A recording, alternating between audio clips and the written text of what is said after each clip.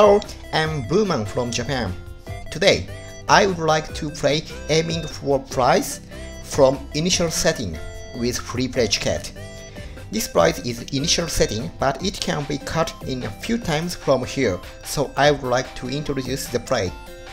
First challenge, stop a little left of the prize and aim ahead of the stick.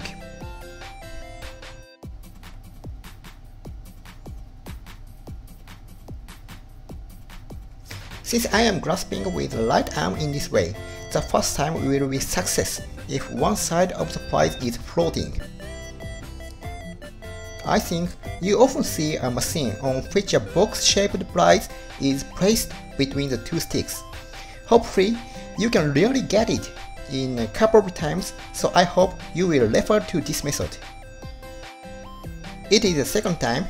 This time, it is the opposite of the previous one. Stop the arm on the right side of the prize and grab the prize with the left arm.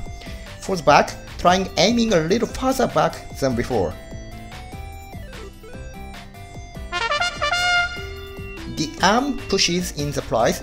You can grasp the lower side of the prize and lift it up. So you can win the prize only 2 times. If you like, please try the same method.